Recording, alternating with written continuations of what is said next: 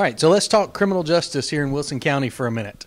In addition to the regular class things that prepare you for jobs like law enforcement and the courts, say attorneys, judges, things like that, and also forensic science, jobs that would land you at the Tennessee Bureau of Investigations, for example.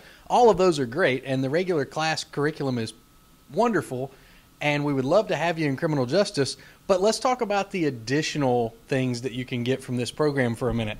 For starters, we have a statewide dual credit course that will allow you to work while you're in high school towards college courses that you can take with you after you leave.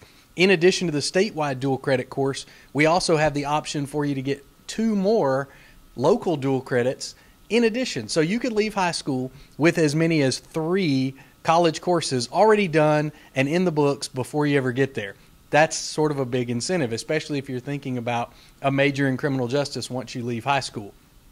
Now, in addition, we have some students that come into criminal justice and they want to go ahead and earn an industry certification, something that they can put on their resume that will set them apart from other people that they may be interviewing against. So we offer that industry certification through a FEMA course that is recognized nationally. So when you leave here, it doesn't matter where you go get a job, anybody is going to recognize a Federal Emergency Management Agency industry certification.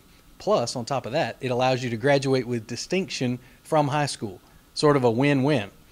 And lastly, if you're not really sure whether this criminal justice field is something you want to get into, who better to help you make that decision than the professionals that do it for real every day?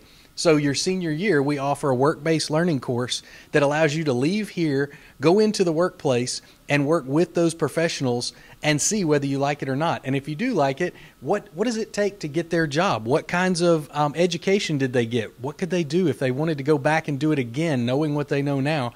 They can give you all of that information, so it's a great resource.